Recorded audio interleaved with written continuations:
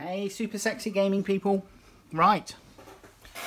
It's Dungeons and Dragons Adventure issue 6.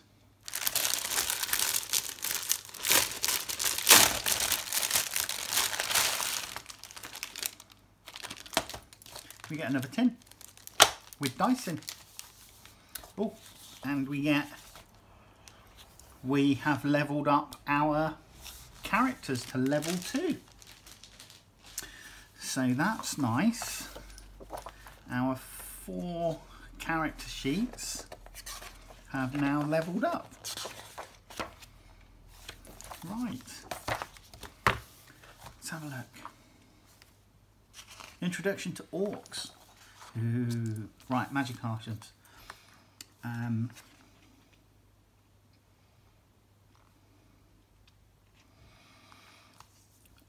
The magical world of Dungeons and Dragons is filled with wondrous items. There are many reasons to go adventuring: excitement, experience, knowledge, and to help those in need. There's also treasure for those who prefer a reward they can hold in their hands.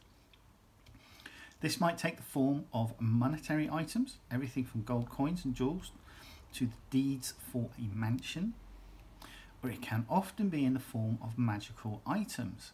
Magic items fall into a number of categories: potions, rings, rods, scrolls, staffs, wands, weapons, and wondrous items. Wondrous items is a catch-all category for everything from articles of clothing and jewellery to bags, carpets, crystal balls, figurines, musical instruments, and more. Some items are consumable and are used up when they are activated. A potion or an elixir is swallowed and oil is applied. The writing vanishes from a scroll when it is read. Once used, a consumable item loses its magic. Some items must be worn, and common sense dictates that a character can't wear 2 of those items at once. A character can't walk silently using boots of elven kind if they're already hiding their trail using boots of false tracks, for example. Excellent. Rarity. Not all magic items are created equal. Some are everyday items, referred to as common. The more powerful the item, the rarer it is. Powerful figures in the Forgotten Realms are likely to have a few equally powerful items in their possession. The most powerful might be carrying incredibly rare legendary items or even one-of-a-kind artifacts. Is it magical? Handling a magic item is enough to give a character a sense that there's something extraordinary about it, but it won't tell you what it does. The Identify spell, which our pre-generated wizard, Merivich, can cast, is the fastest way to reveal an item's properties. Alternatively, a character can focus on one magic item during a short rest, minimum 1 hour, while being in physical contact with it. At the end of the rest, the character learns the item's properties as well as how to use them. Potions are an exception. A little taste is enough to tell what the potion does. Okay. Leveling up. Your character's skills and abilities advance as they progress through the fantasy world of Dungeons and Dragons. Excuse me. Right, gaining hit points. So you gain hit points as you level up, and you can either roll your hit die and then add your modifier. Roll the hit die and then add your level, I think it is, or at least it is for my character. So I can either roll a hit die or the hit dice. One hit dice, 1d10. Sorry, 1d10 plus my fighter level. So I have a chance of getting 10 plus, like, I can add in 2 or 3 or, whatever. But equally, if I roll a die, I might just as, happily get 1. Well, not happily, but you know what I mean. So it also gives you the option to have a standard advancement. So for example, my option is, or I just add in 6 plus my fighter level. So my character goes up that way, and yeah, you can risk it and try and get a higher number,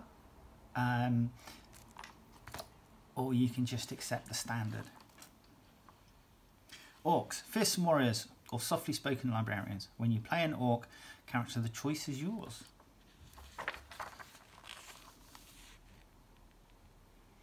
A bloody pantheon. Second level rogue features. Skill, speed and precision rogues are best known for their cunning, using stealth and deception to their advantage whenever they can.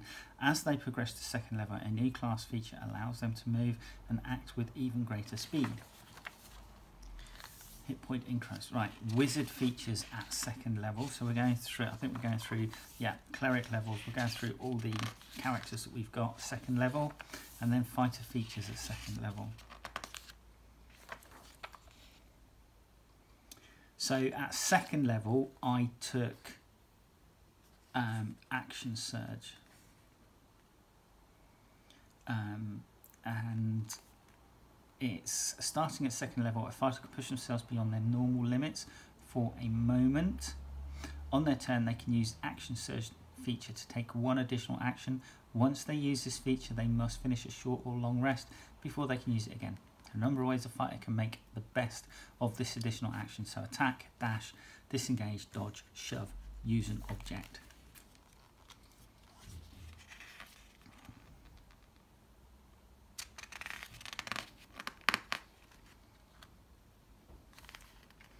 The Kingdom of Many Arrows. Lore. The orcs call the Sword Mountains their own, looming above their elven, human and dwarven neighbours. King Obald. Many arrows. Right. And then the encounter, 1 to 2 hours. This encounter is balanced for second level players. Encounter overview. Harbin Wester, the townmaster of Fandalin, brings a feast for his brother, Mordred, an adventurer of little note who recently returned from the mountains carrying a sack of treasure recovered from a ruined keep.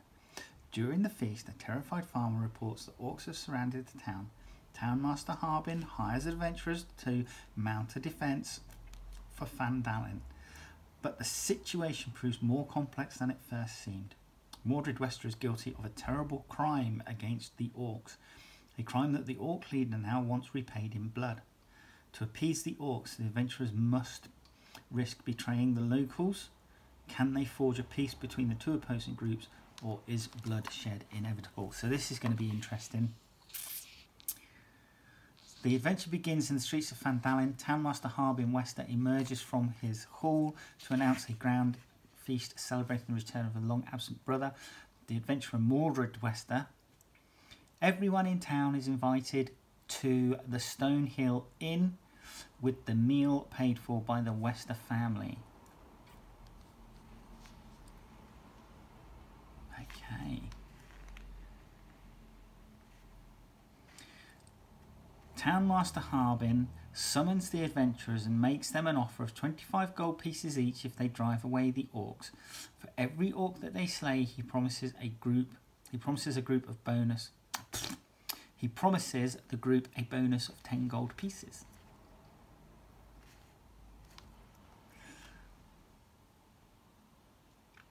Meeting the orc leader. Everyone in Fandalin knows the whereabouts of the old standing stone. If the adventurers try to parley with the orcs, they are escorted to the Queen of Scars, a towering orc covered in battle scars. The Queen of Scars has 30 hit points. She explains the following. 2 nights ago, the Queen's son, Urzel, was due to marry an orc from a neighbouring clan. The two met alone in a mountaintop cave to make their vows before Luthic, the cave mother, and orc god. Urzel carried a sack of treasures as an offering to Luthic. During the ceremony, Urzel and his bride-to-be were attacked by a sneaky human who fired at them from afar using a crossbow. Urzel was shot dead and his offering stolen, with only his bride escaping alive to recount the story. The Queen mourns her son's death and demands vengeance.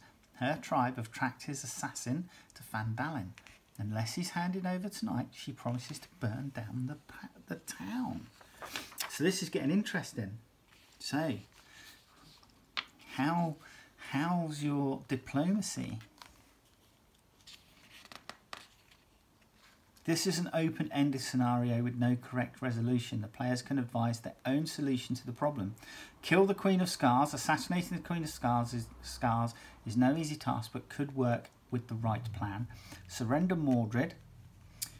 Mordred won't willingly surrender to the Orcs, but handing him over before dawn breaks the siege. Tough negotiations. Townmaster Harbin Wester can be persuaded to return the treasures to the Orcs, but they'll still want more. The Orcs only move on if the adventurers negotiate a deal. Perhaps a gift of cattle or a duel of honour between Mordred and Queen of Scars. Yeah, that works. Let's have a gladiator moment. Are you not entertained? So we've got our stat blocks for Orcs and stat blocks for a human thug. So I think that would be a really interesting encounter to see, because this will really, I think this will really give you an insight into how your fellow adventurers think, you know. And I think it will give you some really interesting, you know, I think everybody might offer some really interesting solutions to how that gets resolved.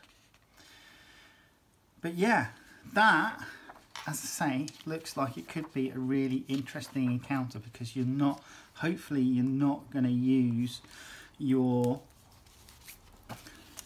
ignorance and brute force to try and bludgeon your way out of that particular encounter. So we then get our 4 cards again. So these are cool. Obviously pre-made characters. They've gone up to 2nd level. It looks like they've added in some extra bits and pieces for the spells with the wizards, possibly.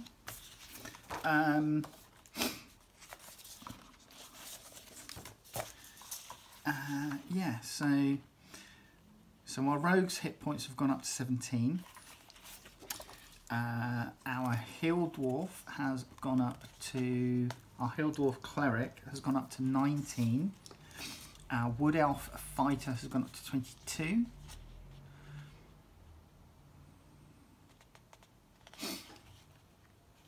And what has,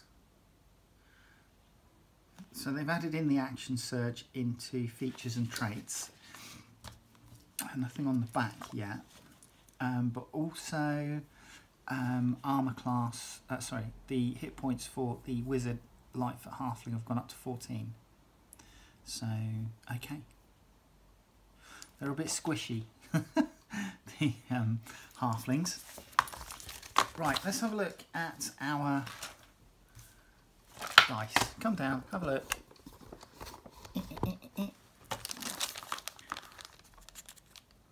It's handy. I find these Ziploc bags really handy. So I'm glad I'm getting a few in this. Right. A bit of Perspex over the top, or plastic. This I will keep, this plastic. So, this is going to be interesting. Come on. It's a bit stiff. That's the scenery maker in me is like, that is perfect for window material for buildings. So that's going to go into my box of scrappy bits. So whenever I get blister packs and stuff like that, if it's got a flat front, I'll cut the front out. And keep it, because this Perspex makes really great windows for, or this plastic makes really great windows. You just cut out what you need for terrain. So if you're building something, then you just cut it to size and glue it in. Anyway, I digress. So another tin.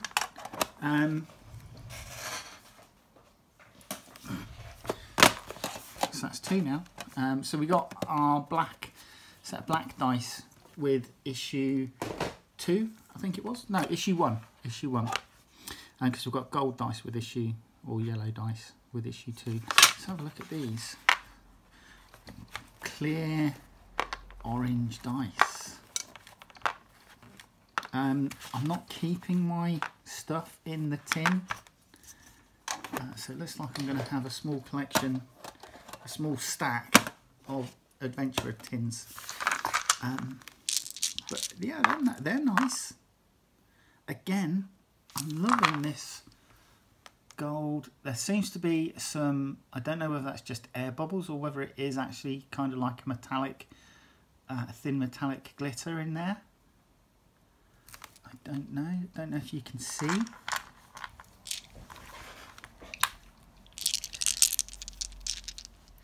So there's the dice. I don't know if you can see the glitter. If you look at the D6 there, there's a little bit of sparkle within it. So, and obviously a lot of the other dice in there have got the same.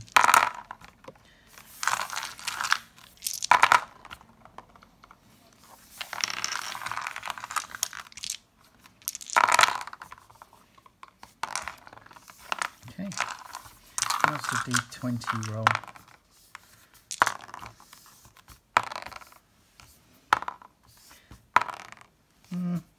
It's currently rolling more lows than highs. Are actually starting to equal.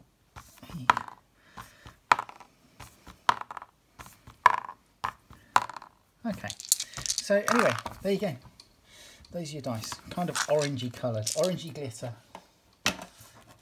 So there you have issue 6 and the dice. We are getting more dice as we go on. Hopefully we'll get some more maps as well. We might get some more standee figures.